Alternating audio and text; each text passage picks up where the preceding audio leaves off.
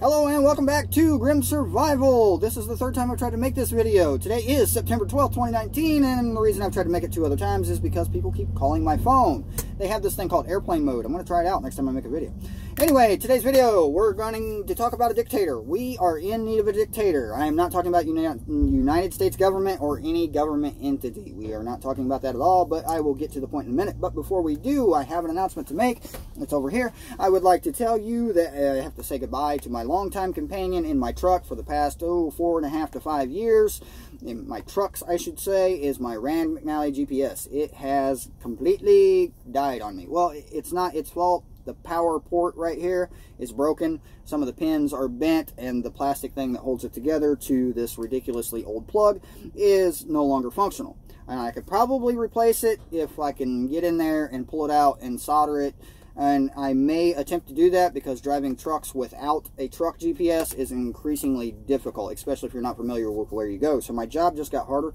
And yeah, this thing, I will miss it dearly. If you don't know, truck GPSs are specifically designed for trucks. They keep you from running under low clearance bridges. Most trailers, or average trailer, is 13 feet 6 inches high. And a lot of bridges, especially in the Chicago area, do not go that high. So you cannot go under them. And you may have seen this in videos where trucks hit overpasses and the whole top of the trailer gets sheared off. It happens. It's because truck drivers don't pay attention. Go figure. But anyway, I will not be buying a new one anytime soon. They're expensive. You could probably buy a Smith & Wesson Shield for less than I paid for that thing. So yeah, just so you know. That being said, goodbye Rand McNally. Alright, to the point of the video, dictators. I think we are going to be in need of dictators. Now, like I said, I'm not talking about modern times or United States government. I don't think we need a dictator in our current government. I think we already have one. His name is not Trump, but you know, if you want to look into that, go ahead. I will make a different video of that another day, more than likely.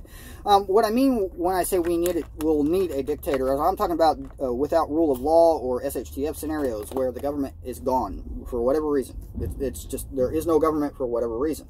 And these kind of scenarios, or any kind of scenario like that, what you're going to see is the Negans come out. And what I mean by that, and if you don't know what Negan is, of course, he's a character from the Walking Dead show. And I didn't really watch the show that much. I've maybe like 2 seasons of it, and I did see parts of the Negan thing and read about him more than I watched him. But he was an interesting character from a psychotic standpoint. So, yeah. Anyway, Negan, what he did was he took over the resources, really, of a large area and took over the people, really. He was in charge of a lot of people and a lot of resources in a large area.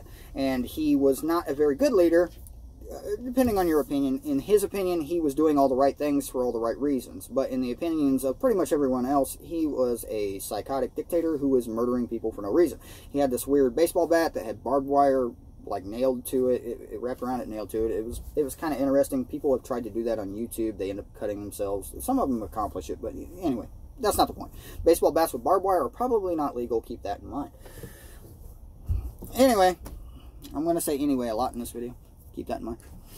But dictators. What I mean when I say we need dictators is we're going to need dictators. If you don't want someone like the psychotics, aggressive people who want to be in charge because they want to be in charge to get away with whatever sadistic things they're going to do, then you're going to need to appoint someone. You're going to need a leader. If you already have an established group as a prepper or a survivalist, any kind of a group where you plan to get together in the event of SHTF or end of government, and you probably already have somebody who is in charge of that group. Somebody has been nominated the leader, or somebody who started it just is the leader, whatever your hierarchy is in your particular group. And this is a good thing. You should have a group. You should have a leader of that group, so you already know who's in charge, and everybody has an individual job based on their skill set. This is just leadership basics 101, really. But yeah, what you're going to see is a lot of chaos in an end of government type of scenario where people are just going to not know what to do. A lot of people are just going to start doing what they need to do to survive. A lot of people are going to get desperate. They're going to do bad things. A lot of sick and psychotic people are going to do a lot of sick and psychotic things. You're going to see murders, rapes, etc., etc. All the worst things you can think of are going to happen. Do not think it won't, because look at modern times with rule of law that we have right now. Look at the sadistic things that people do if you've ever watched mainstream media news service. Yeah, look at the sadistic things people do. That's what they like to report on. You're talking mass shootings, murders, and, you know, all the bad stuff. So, yeah, people do it all the time with the police that are here now. What makes you think it's not going to be worse when there are no police? So you're going to have areas like small towns that are going to come together. They're going to form a type of government in the small town. They will probably appoint security. The government will probably consist of the town's former mayor or current mayor, maybe the local sheriff, police officer, whatever it is. Small towns are going to come together. They're either going to come together or they're going to fall apart. If no local government in a small town or no group of people in a small town takes charge of the small town, you're going to see someone aggressive like a Negan type of person come in and be a dictator. So when I say we need a dictator, I mean you need the one guy in charge of your group. One guy.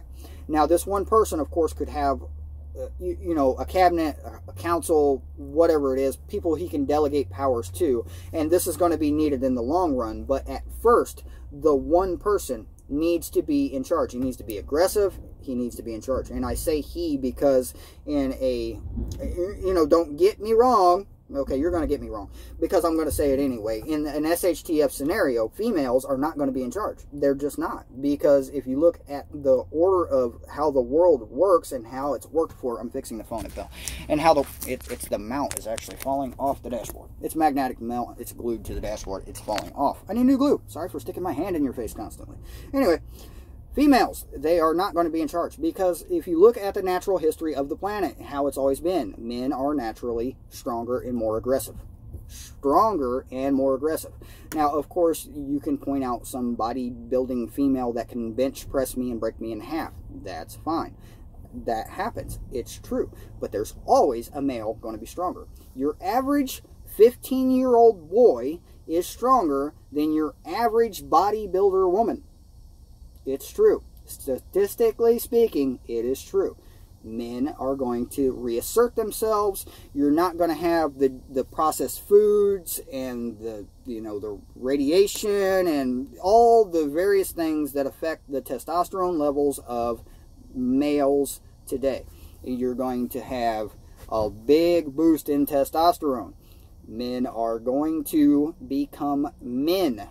They are going to have to. They are not going to have a choice. You're either going to be a man or you're going to be somebody's word that starts with a B. Yeah. Women, I suggest you be in a group.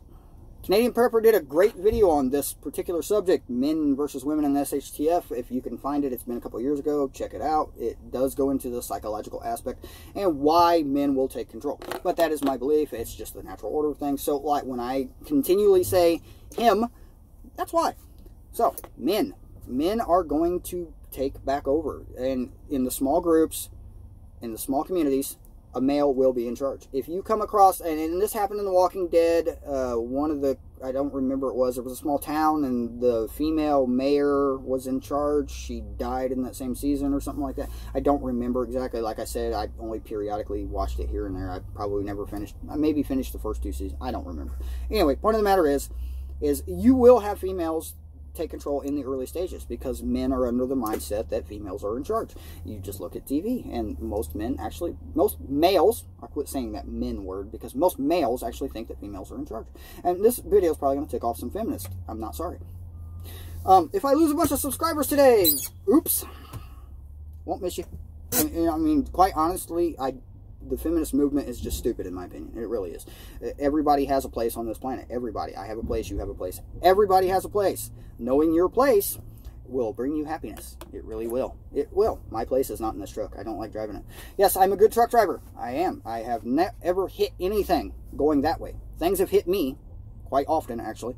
But, yeah, I have backed into a trailer once. Oops. It doesn't count. I haven't had any accidents that were my fault since I've been driving a truck. So I am a good truck driver. I don't like driving a truck. I don't. Why? Because I'm gone so often. I spend more time in this truck than I do in my house. I really do. I mean, if you factor in the hours I'm in this vehicle more than I am in my house. And that's why I don't like it. So endeavor to get out of it. But that is not the point of the video. We're not talking about why I hate work. We're talking about dictators. We are going to need the person in charge. We're going to need it. It needs to be the person that is already in charge of your group or you. Because if you don't do it, Somebody you don't like will. I promise you, you're going to have somebody in charge that you don't want in charge. I mean, just look at Washington. It's already happened. So in SHTF, it's going to happen throughout small towns. Now, if you've ever looked at a map, small towns are relatively close together anymore. You can't go very many miles without coming across another small town. So small towns, especially in the Midwest, so small towns, they're all going to form their own little governments for the most part. But then you're going to end up with conflict from one small town to the other small town. Maybe it was a rivalry from high school in the past, and now all the high school kids are in charge, and now instead of just playing football against the other town, they want to go shoot them. So, you know, if you don't take control, you're going to have somebody, warmongering, psychotic person who wants to eat your dog and marry your wife, or whatever weird people do, okay? It's going to happen. So you need to prepare for it before it happens. You need to set yourself up to be in charge. How do you control a population? Control their food, their water. And people will say, control the money, control the resources, control this and that. No. If people don't have food and water, I mean, if you have 30,000 people standing right there, and they have no food and water, and my trailer is full of food and water, and I have 20 guys standing around it with AR-15s ready to shoot all 30,000 of them, I mean, that's probably an exaggeration. If there's 38,000 of them, they're going to bum rush us. Of course, some of them are going to die, but hey, they'll get the food. But just saying, if you are in control of the food, and that crowd of people believes you are in control of the food, then you are in control of the food. If the government produces money, like a United States dollar bill, and they hand it to you and tell you it's worth that much food, you go into the grocery store and you tell that person that, hey, it's worth this much food, and you take that dollar and you get as much food as it's worth, then, you know, who is in control of that situation? The person who gave you the dollar. The person who made you believe that that piece of paper was worth something. It's not, by the way. Look it up. Yeah, it really isn't. United States dollar is a joke, but that's just currency in general is a joke. What is it? The gold standard is what it used to be. We used to base our currency off of gold. What is gold worth? What can you do with gold? What? You can make electronics.